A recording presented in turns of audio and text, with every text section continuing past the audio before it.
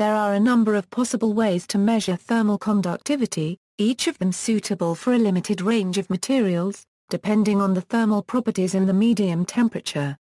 Two classes of methods exist to measure the thermal conductivity of a sample: steady-state and non-steady-state methods.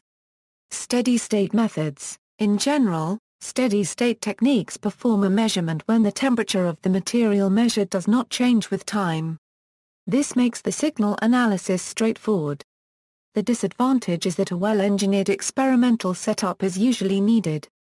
In geology and geophysics, the most common method for consolidated rock samples is the divided bar. There are various modifications to these devices depending on the temperatures and pressures needed as well as sample sizes. A sample of unknown conductivity is placed between two samples of known conductivity. The setup is usually vertical with the hot brass plate at the top, the sample in between, then the cold brass plate at the bottom. Heat is supplied at the top and made to move downwards to stop any convection within the sample. Measurements are taken after the sample has reached the steady state. This usually takes about 30 minutes and over. Other steady-state methods. For good conductors of heat, Searle's bar method can be used. For poor conductors of heat, Lee's disk method can be used.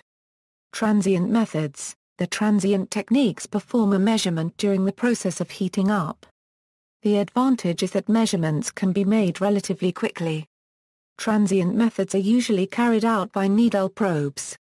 Non-steady-state methods to measure the thermal conductivity do not require the signal to obtain a constant value. Instead, the signal is studied as a function of time. The advantage of these methods is that they can in general be performed more quickly, since there is no need to wait for a steady-state situation. The disadvantage is that the mathematical analysis of the data is in general more difficult. Transient plane source method. Transient plane source method, utilizing a plane sensor and a special mathematical model describing the heat conductivity, combined with electronics, enables the method to be used to measure thermal transport properties. It covers a thermal conductivity range of at least 0.01-500 Wk and can be used for measuring various kinds of materials, such as solids, liquid, paste and thin films, etc. In 2008 it was approved as an ISO standard for measuring thermal transport properties of polymers. This TPS standard also covers the use of this method to test both isotropic and anisotropic materials.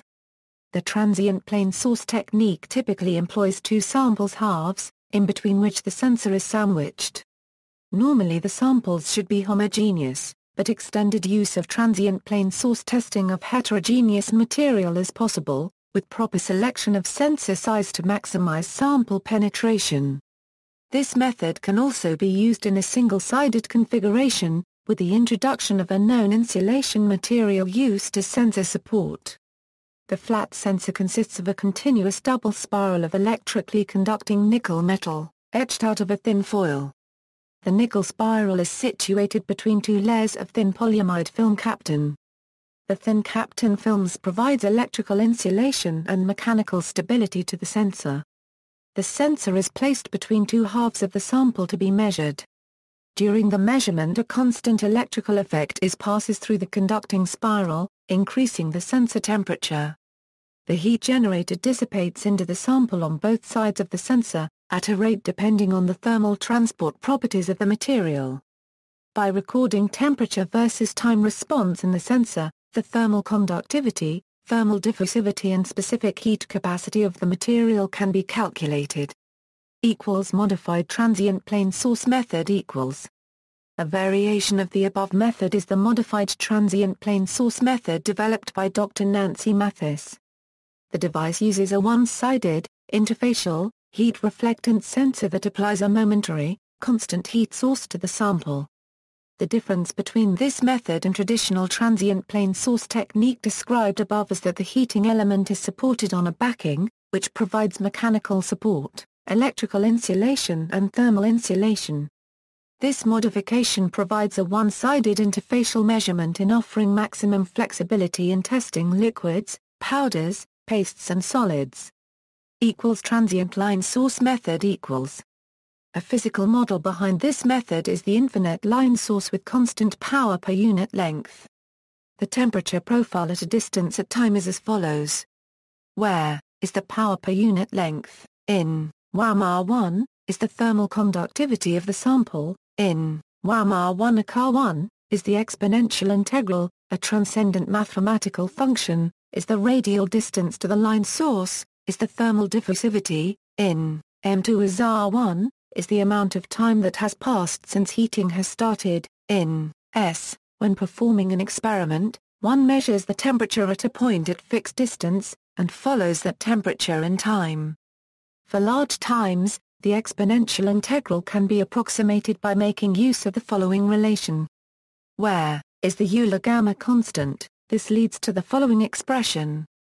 Note that the first two terms in the brackets on the RHS are constants. Thus if the probe temperature is plotted versus the natural logarithm of time, the thermal conductivity can be determined from the slope given knowledge of Q. Typically this means ignoring the first 60 to 120 seconds of data and measuring for 600 to 1200 seconds. Laser flash method. The laser flash method is used to measure thermal diffusivity of a thin disk in the thickness direction. This method is based upon the measurement of the temperature rise at the rear face of the thin disk specimen produced by a short energy pulse on the front face. With a reference sample specific heat can be achieved, and with known density the thermal conductivity results as follows. Where is the thermal conductivity of the sample? In WAM-R1 ACAR1 is the thermal diffusivity of the sample. In M2 as R1 is the specific heat of the sample. In JAR-GAR1 ACAR1 is the density of the sample. In GAMA3 it is suitable for a multiplicity of different materials over a broad temperature range. 3I per mol method. One popular technique for thermoelectric materials is a 3I per mol method, in which a thin metal strip evaporated on the sample acts as heat source and a thermometer. The heater is driven with AC current at frequency I per mil, which causes heat source to oscillate at frequency 2I per mil. By monitoring AC voltage as a function of the frequency of the applied AC current, thermal conductivity can be determined. The measured voltage will contain both I per mil and 3I per mil components, because the dual heating of the film causes small perturbation to its resistance with frequency 2I per mil as stated in the following equation, where CO is constant. Thermal conductivity is determined by the linear slope of IT versus log I per mil curve. The main advantages of the 3I per mol method are minimization of radiation effects and easier acquisition of the temperature dependence of the thermal conductivity than in the steady-state techniques. Although some expertise in thin film patterning and microlithography is required, this technique is considered as the best pseudo-contact method available. Time domain thermoreflectance method. Time domain thermoreflectance is a method by which the thermal properties of a material can be measured, most importantly thermal conductivity. This method can be applied most notably to thin film materials, which have properties that vary greatly when compared to the same materials in bulk. The idea behind this technique is that once a material is heated up, the change in the reflectance of the surface can be utilized to derive the thermal properties. The change in reflectivity is measured with respect to time, and the data received can be matched to a model which contain coefficients that correspond to thermal properties. Measuring devices. A thermal conductance tester, one of the instruments of gemology, determines if gems are genuine diamonds using diamonds' uniquely high thermal conductivity. For an example, see measuring instrument of heat conductivity of ITPMG4 ZUMD. Standards. EN 12667, Thermal Performance of Building Materials and Products.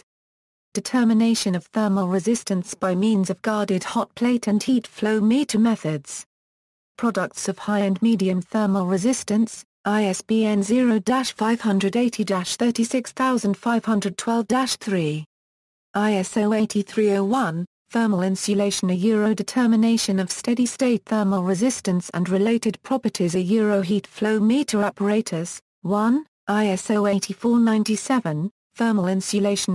Determination of steady-state thermal transmission properties of thermal insulation for circular pipes. ISBN 0-580-26907-8, 2, ISO 22007-2 2008 Plastics Determination of thermal conductivity and thermal diffusivity Part 2, Transient Plane Heat Source Method, 3, ISO 22007-4. 2008 Plastics Determination of thermal conductivity and thermal diffusivity Part 4, Laser Flash Method, IEEE Standard 442 1981, IEEE Guide for Soil Thermal Resistivity Measurements, ISBN 0-7381-0794-8. See also Soil Thermal Properties. 4. IEEE Standard 98-2002, Standard for the Preparation of Test Procedures for the Thermal Evaluation of Solid Electrical Insulating Materials, ISBN 0-7381-3277-2, 5. ASTM Standard C518 10, Standard Test Method for Steady-State Thermal Transmission Properties by means of the Heat Flow Meter Apparatus, 6. ASTM Standard D5334-08, Standard Test Method for Determination of Thermal Conductivity of Soil and Soft Rock by Thermal Needle Probe Procedure, ASTM Standard D5470-06, Standard Test Method for Thermal Transmission Properties of Thermally Conductive Electrical Insulation Materials, 7, ASTM Standard E1225-04, Standard Test Method for Thermal Conductivity of Solids by means of the Guarded Comparative Longitudinal Heat Flow Technique, 8, ASTM Standard D5930-01, Standard Test Method for Thermal Conductivity of Plastics by means of a Transient Line Source Technique, 9, ASTM Standard D2717-95, Standard Test Method for Thermal Conductivity of Liquids, 10. References. External links. An alternative traditional method using real thermometers is described at 11. A brief review of new methods measuring thermal conductivity, thermal diffusivity and specific heat within a single measurement is available at 12. A brief description of modified transient plant source at http patents at gc-cact patent page /2,397,100 to 20,120,528 description PDF.